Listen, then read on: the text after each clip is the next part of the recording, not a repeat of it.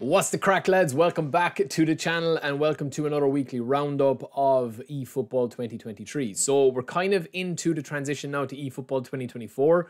We do have some new Showtime players. We'll just have a look at them there. And yeah, I mean, we've got Haaland, Rodri and Bastoni. I already have a... I don't know why the quality is so bad there. But I already have a video up on the player review of these. So it's pretty much just the 3 cards there that you see and just a nice little video to go along with it. Normal, you know, we already are used to that. We also get our login bonus. We also get a free eFootball Festival login reward as well, which is a free legend. We'll get to that in a second. You can see there. And there's a couple of other little bits and pieces as well. They're still having issues with the server. Obviously, co-op is back today, so a lot of people are back playing co-op. And then we've got our first bit of news on eFootball 2024. So we're going to go through this, right? I'm going to hide my webcam because we want to get into it proper. And then I'm going to show you what's in the inbox as well. So talking about preparing for eFootball 2024, this is our first official mention of it. We know it's coming. We know it's going to be August, September. I would say, in my opinion, it'll probably be like dropped in August, and then obviously maybe like there'll be an update to tie us in with the latest transfers and stuff in September. That's what I think they'll do. But let's see. We do get confirmation that eFootball 2024 is effectively going to be v3.0.0. So what they'll probably do is transition over from v2.6 to v3.0, and then we'll go into proper eFootball 2024, right? Now, what's going to be included and what is going to be carried over, whatever you have, right? So it goes without saying that all your eFootball coins, your points, your GP, your nominating contracts, your chance deals, your contract renewals, your training programs, skill programs, special strips and settings will be carried over to eFootball 2024. So think of eFootball 2024 as just the same as every other update, except hopefully way bigger. Obviously, we're going to be having the new transfers, the new players that are going to be there, like in the new squads. We're also going to have, you would imagine, the relegated teams, the promoted teams, all the kits that they have for the licensed teams and stuff like that.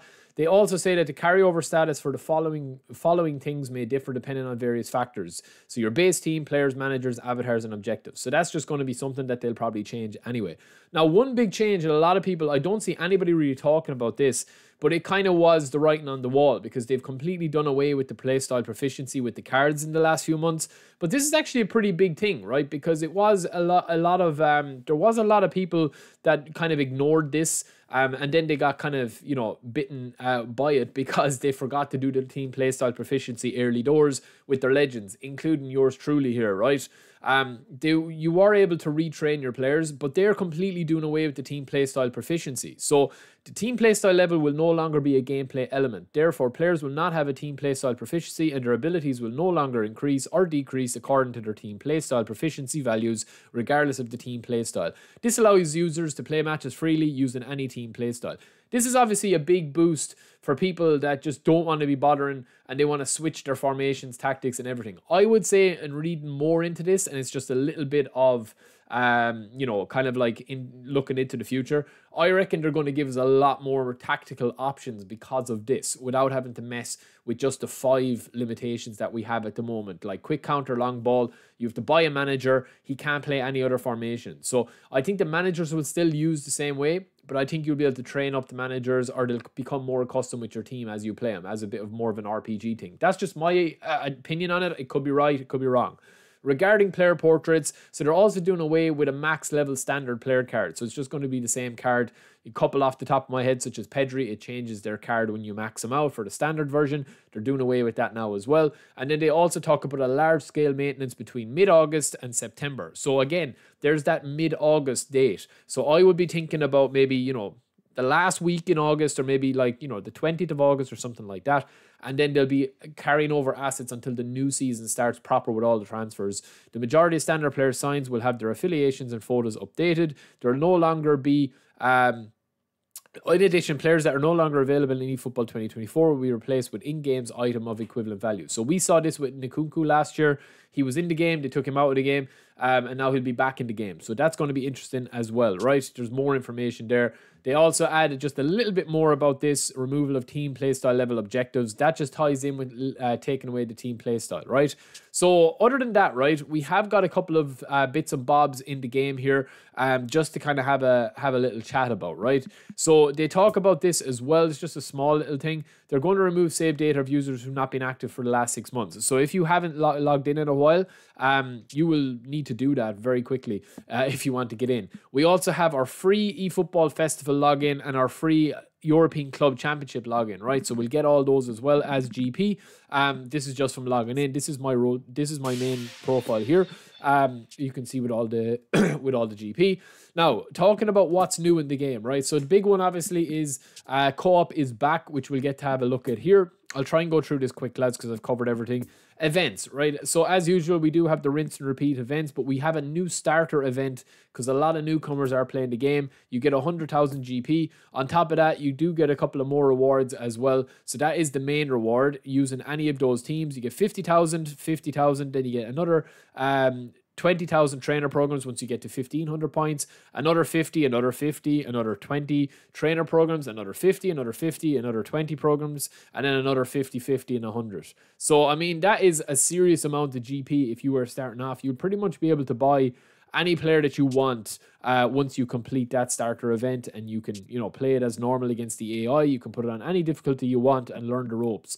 Same with this one. This is against the AI. You get your free player of the week. All you have to do is complete that. You can sim the games. You don't even need to play the games. You can just be manager. And then, of course, we do have this finishing off as well, the J League. Now, one thing I like to see is these kind of challenges, right? So they do have an AI challenge where you're going to be playing against PSG, and these are the conditions, right? So you just need to win matches, okay? So the challenge one is you get a free spin here, you get a part 2 encore stars, you get a spin at that, then you get your training programs when you win the challenge 2, right? And then we also have golden goal back. So this is a huge one for people looking to finish off the match pass. You know, win, lose, or draw, the matches are super quick, and people can grind out that as well. And it's fun. It adds a little bit of fun to it. It's not as cautious, it's more gung-ho. eFootball League is still ongoing as normal, and then they did bring back a co-op, right? So there's your co-op. It's the exact same as the beta from what I've seen so far. 3v3, 2v2, or else you can play with the AI. I will like to see what their plans are for this going forward. And then, of course, we do have all of the new contracts as well. There's nothing in the eFootball Points store, but we do have these here. So we've got the free legend. Any of these legends you can spin. So you've got Casillas, you've got Bergkamp, Law, Drogba, and all of these guys that you see here. There's a couple of ones in there that are exciting. There's a couple of ones that are just not worth spinning for, in my opinion. You've also got the Showtime, Haaland, Rodri, and Bastoni. Rodri's the only one with the game-changing pass. I have a review done on them, and I will do a review and training guides on all of these. And then you have the repeated player of the weeks. So these are just thrown in together. There's 21 in this pack of previous player of the weeks. Some are slightly different, but pretty much all the same. Matoma is a good shot there, and Mane. And then you've got the part 2 here as well with Kimmich, Odegaard, Griezmann, and a couple of others, right? Young stars, they're all still ongoing. What else do we have? I think that's pretty much it, lads. I mean, that is pretty much it. Every week is kind of the same. Make sure and keep an eye as well on these. You can tune in and get eFootball points. You can get 500 there simply by just going. Once you've logged in to the website here, all you do is go to the eFootball point store, log in as you normally do, and you'll get another 500 points. And then that tops up as well with this 500 here that you can get. You literally just have to click into that and go to watch, and it will pop up. There you go. As you see there, added to the inbox. And then there was another one here as well, I think at the back. I could be wrong, or maybe I've already done it. But anyway, yeah, you catch the drift. Just follow the in-game instructions if you're looking to do that. The eFootball Festival, they've talked about this, right? So we get our Epic Worldwide login bonus today, okay, which is going to be one of these players. We get 4 Showtime cards, and we're also going to get 4 player of the weeks in the challenge events, right? So they're pretty much giving out everything that you could possibly want, especially if you are a newcomer here. I mean, you're getting 440,000 GP just for logging in. And then the challenge event is going to give us 80,000 XP. It's going to give us 8 trainers, 4 player of the weeks, and then 4 showtime and 200 coins as well for just logging in throughout this eFootball festival. So yeah, the tour event, 500,000. Between doing the tour event, the special login bonus, you're going to get 1 million GP. You're going to get 60,000 XP, and you're going to get 4 showtime with 200 coins. So, yeah, I mean, look, I think it's shaping up now for eFootball 2024, and that transition is going to be pretty big, I'd say. So I will be back quite soon, lads. I hope you enjoyed the video, and peace.